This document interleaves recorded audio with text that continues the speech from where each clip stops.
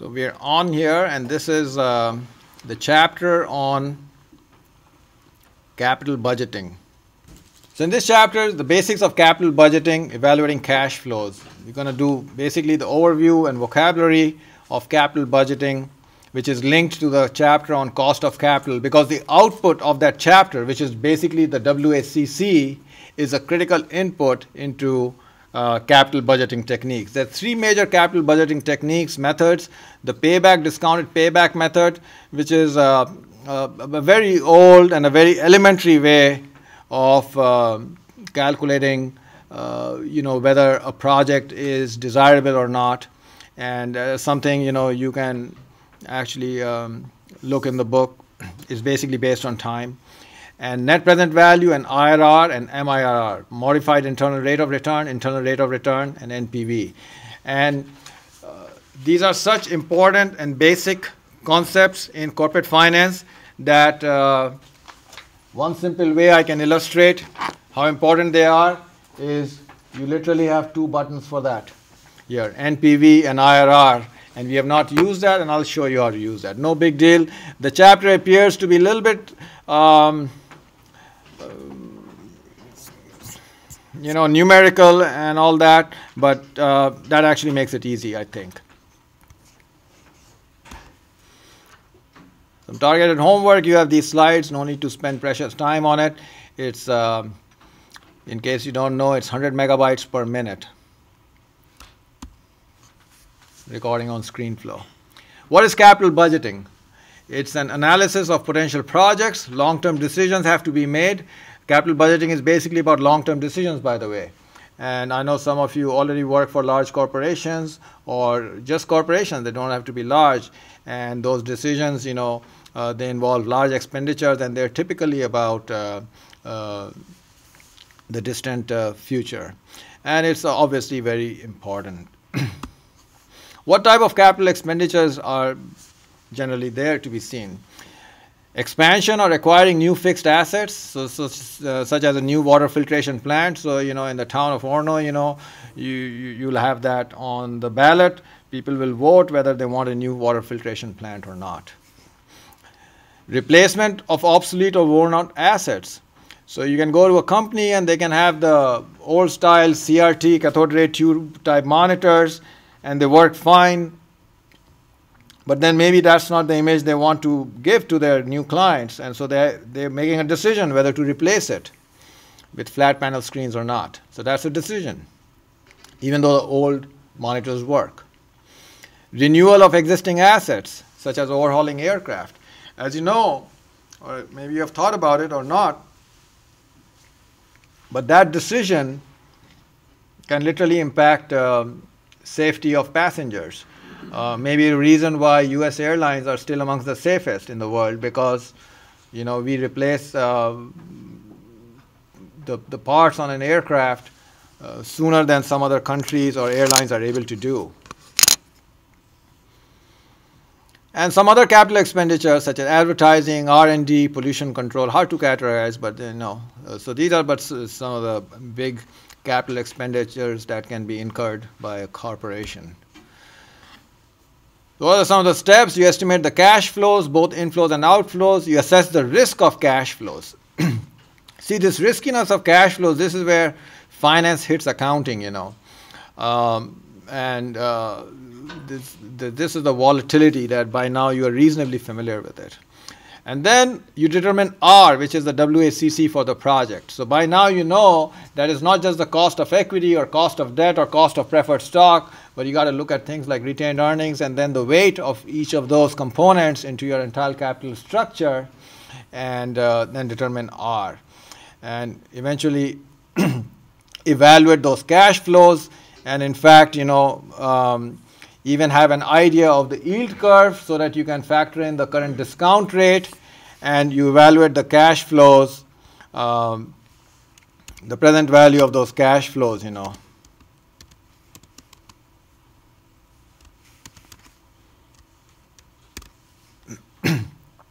This is where management comes. So it's all linked, So one should not, we like to classify things, we like to classify everything, but I think, in business, whether it's management, marketing, accounting, finance, they're all integrated. And for successful business, they all are. Statistics, operations, research, and then all the science, the engineering, the math, it's all linked in. So so some people will generate a proposal. They're like, all right, we should have a new assembly line here and a new way to move things around the shop floor. Well, should we have a conveyor belt procedure or system, or should we have forklifts, And then there'll be two groups in that company. They're going to fight with each other. There'll be a lot of meetings in a meeting room and donuts and coffee, I guess. Right? And they won't come to an agreement. So there'll be review and analysis. Then other people will be brought in to break up that fight, right? Well, that's, I guess, that. And then they won't be able to break up that fight, so decision making will happen. And then some people, who can bang the table a little louder, they're going to make a decision, even if it's suboptimal. And then some specific people will be called up and they're going to implement it. So whether we're going to have a system of conveyor belts to move the boxes at the new warehouse for Amazon, or we're going to have some forklifts, to do that. They're going to build it or buy it. And then this is where the management geniuses will come in and they'll follow up on that, whether the whole thing worked or not. A series of interviews, more coffee and more donuts. Right? So to get into capital budgeting, there's an important difference that I want to just mention. It's the difference between independent projects and mutually exclusive projects. So independent projects are if the cash flows of one are unaffected by the acceptance of the other. Mutually exclusive, if the cash flows of one project can be adversely impacted by the acceptance of the other. So let's say,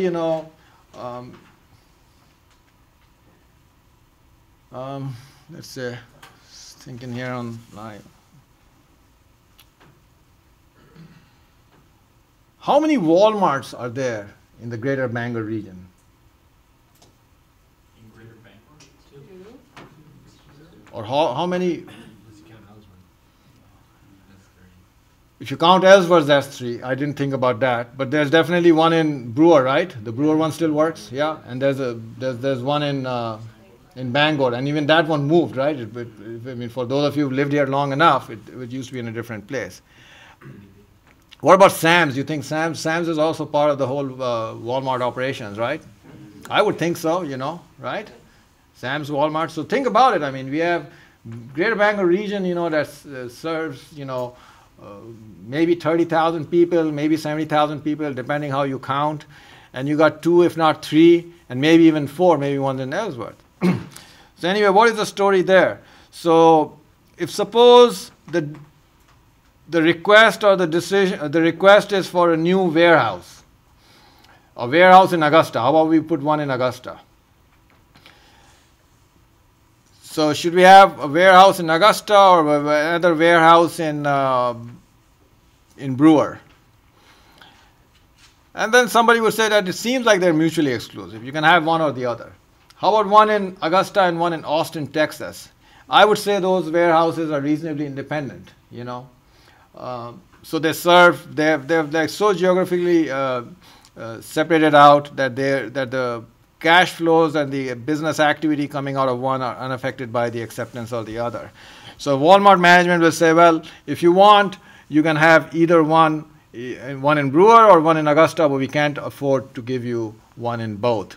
So that would be mutually exclusive. And then there'll be, as you can imagine, there'll be a lot of discussion, right? And eventually politics is going to come in. If Walmart is going to build a new warehouse, whether it's going to be in Augusta or in Brewer. And the politics will probably intensify even more if the decision is you can have one additional warehouse in Portland versus one in New Hampshire, or something like that, Portsmouth. So then it will become more intensive.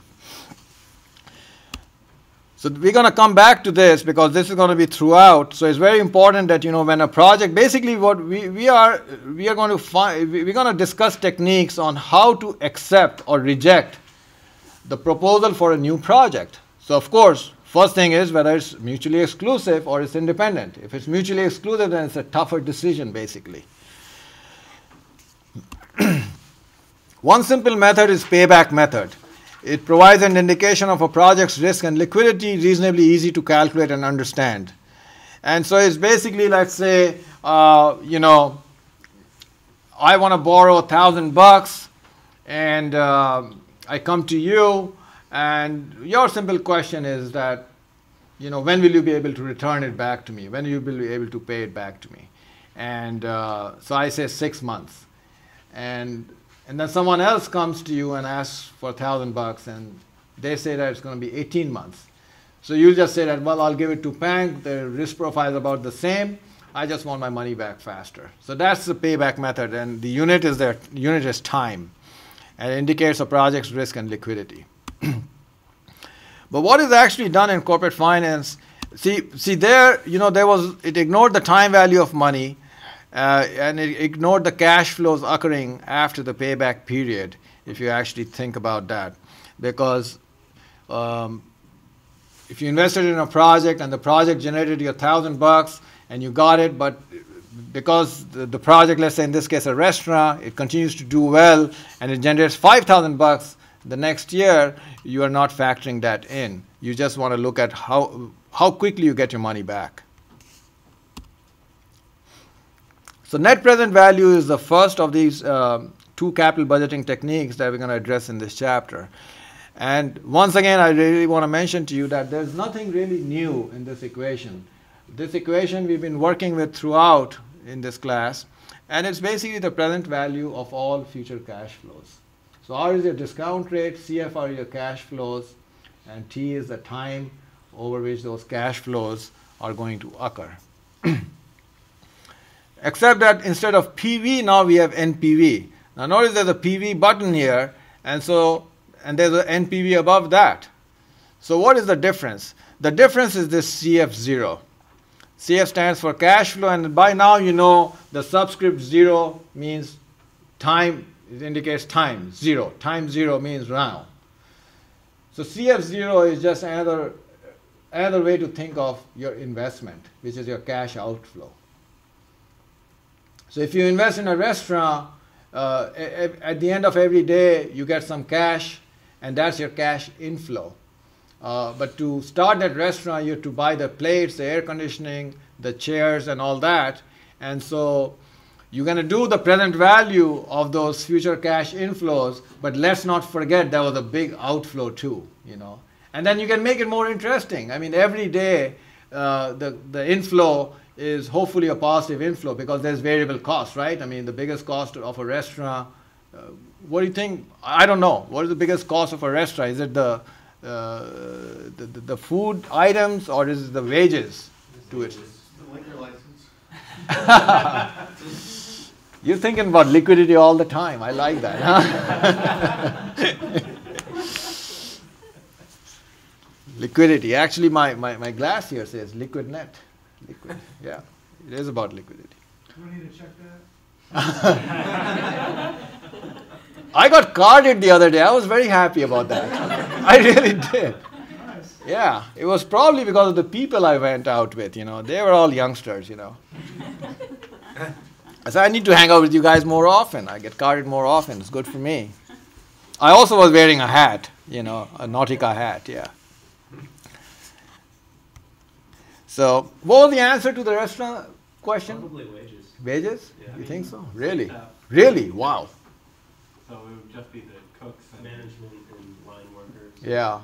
Or they'd be probably definitely up there. Wages and let's say the variable costs, you know, coming out of the raw items. Well, depend, yeah. Yeah. If you're starting like a restaurant, you'd have to buy all the capital. Yeah. Yeah, that's the fixed cost. That's the fixed cost. So there's like AFC, the average fixed cost, AVC, the average variable cost, and the two of them, when you add them up, it becomes ATC.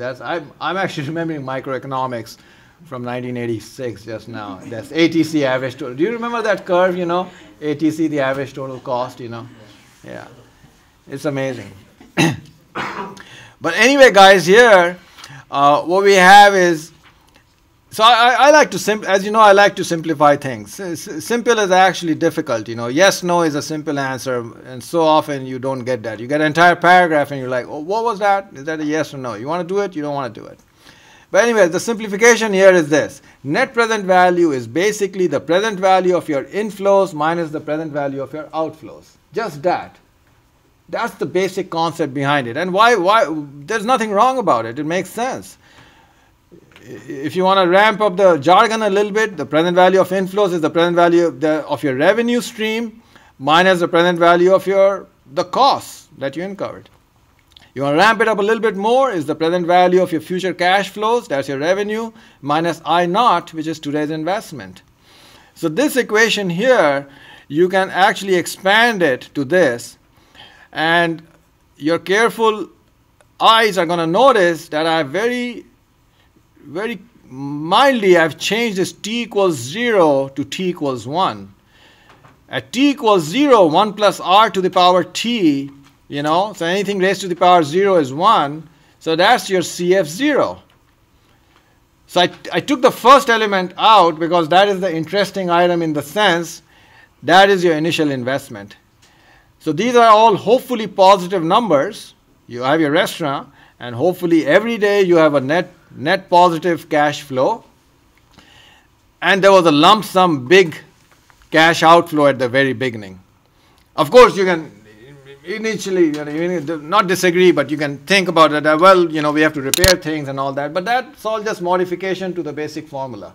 It can all be done on the fly with our modern computing software and all that. No problems there. All right, so that's your net present value, guys. So you take the present value of your future cash flows minus the initial investment. That's it. So now let's work with two projects, L and S. We're going to work with them throughout this chapter. So project S, you invest $100 and it generates $10, $60, and $80 at the end of the first, second, and third year. Project S is quite different. Most of the cash flows occur very quickly, close to the initial investment, and then they taper off. There are actually projects like that, like fashion projects probably, like the first one could be like a nuclear power plant, where initially there's a long gestation period and then it starts generating and breaking even, as it goes further. But if you think of, let's say, a project that produces something fantastic like the Furby. Nobody knows what a Furby is. Actually, they're making a comeback. I've seen Furbies are making a comeback this year. They're making a comeback. So we have to modify that timeline, So that was kind of like one of those. One of those, yeah. So Furby, there's a lot of excitement about it. Or let's say Ninja Turtles, something. And they generate cash flow here. And then it tapers off.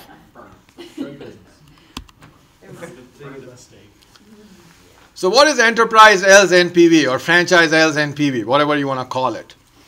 Well, see, first the basics here. The basics are, they are actually the same or similar. The same that you see in DCF, dividend discount model, or time value of money.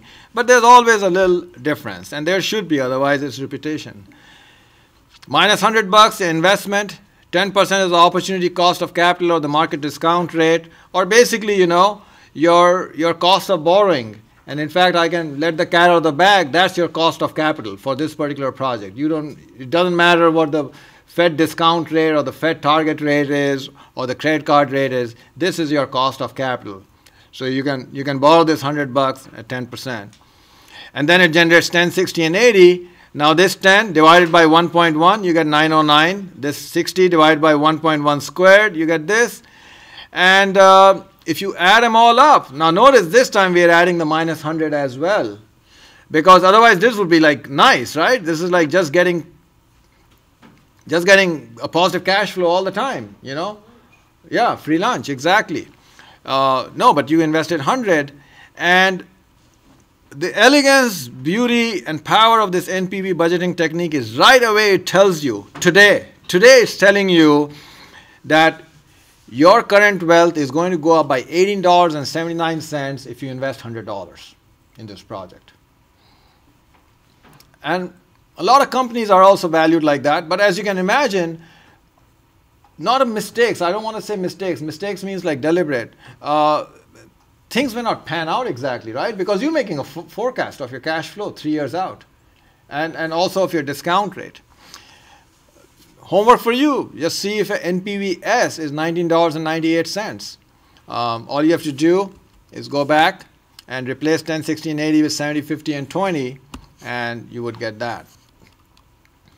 Now these cash flows can become long and repetitive, so we have to do something different. I have to show you a calculator solution. How do you use the NPV functionality that's built in your calculator? So let's do this here. So first we populate the cash flow field here. So hit CF and you see enter, up, down, and $100 with a negative sign. Now not this negative, but this negative here. And do not forget to hit the enter button, which is here. And minus 100 is stored in the memory of your calculator. Hit the down arrow button here, and that's C01. Here is C01. We call it CF1 here. Same thing. It's your first cash flow. Or if you want to think of it as a second cash flow, but just make sure you differentiate it, because all C1, C2, C3 are very different from the first one, which was the initial investment. And that's $10. You do 10, hit enter. Now actually you get something called F, and this is a very valuable function here. F is the frequency, which is basically the number of times that particular cash flow happens. Now when you do the homework, there may be a situation where it would say that and $10,000 for the next 5 years. So you can just do 5 there, and so that'll save you from entering 10,000 5 times as C2, C3, C4, C5. So that's just your frequency there. But the default is 1, that means it happens once. C02, that's $60. So enter 60 here. Hit enter. F02, 1. And C3 is 80. Oops. This is the back arrow here. Backspace. Enter. And C3 is 80. Hit enter. F1, continue, enter there. C4 is 0. There's no cash flow of 0. And don't enter 0. Don't hit enter there. And see F04 by default will come as 0. That means there's 0 occurrences of $0, because that would be a valid entry, and we don't want to do that. Now continue hitting the down arrow button, and that'll be a nice cross check. It's always important to cross check in these kind of, whenever you're using technology. Garbage in, garbage out. Minus 100, 10. You know, we pay attention to the sign here. 60, 80, and just that. All right. You can clear the screen here, and so that information is stored under your cash flow button here, the cash flow field.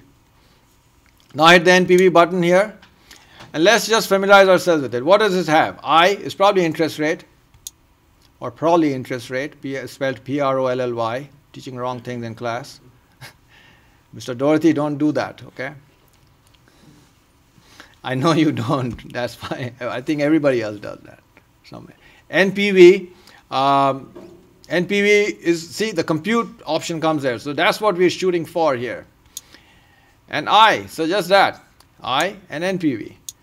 So now we need to discount, think of those cash flows. We need to give it the discount rate. We did a whole chapter for that I. In this case, I is the cost of capital. That's 10%. Hit 10. Hit enter. Down there. Now your only option is to compute it. $18.78. Just be careful, guys. Sometimes, you know, that 1878 doesn't have the dollar sign there. NPV, the unit is dollars. IRR, the unit is percentages. Payback, the unit is time. So there are 3 different non-overlapping cost of budgeting techniques, and the output is a different unit in all 3 of them. So the NPV is $18.78. It'd be nice homework to do to see what the NPV is of project S. So basically NPV is the net gain in wealth. Present value of inflows minus the cost. So your decision criteria for a project is, except the project is NPV is greater than 0. As simple as that. That's your decision criteria. We're not comparing it to the interest rate. We're not comparing it to the cost of capital. As long as your project is, you accept the project if NPV is greater than 0. Now for some of you out there working on billion-dollar projects, you can start haggling about this.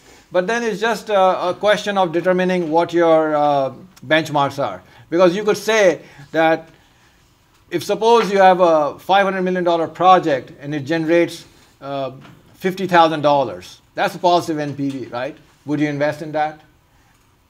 Probably not.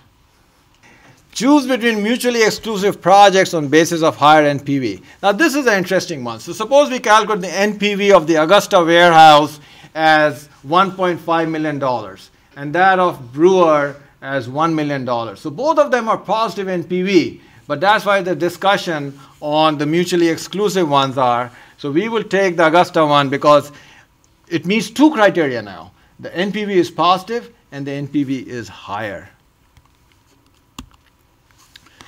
So using NPV method, which franchise should be accepted? If franchise S and L are mutually exclusive, accept S because NPVS is greater than NPVL. This is just a translation of what I just said. If S and L are independent, accept both because the NPV is greater than 0. But like I said, scale becomes an issue. And I may mention it later on, but so that's why there's no simple answer, So this is like simplifying something. But then if you think about scale, obviously you have to look at what the size is, relative size is.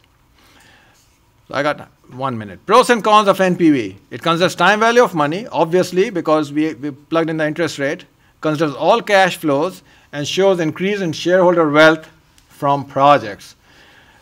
The problem is the discount rate is not readily available. What is the cost of capital for the firm? As you know, you have to do a lot of calculations to get there. And hence, we get into the next topic on capital budgeting, the internal rate of return, which does not have some of these limitations, but as you well know, there's no free lunch. It has some other problems. And that we will discuss next time.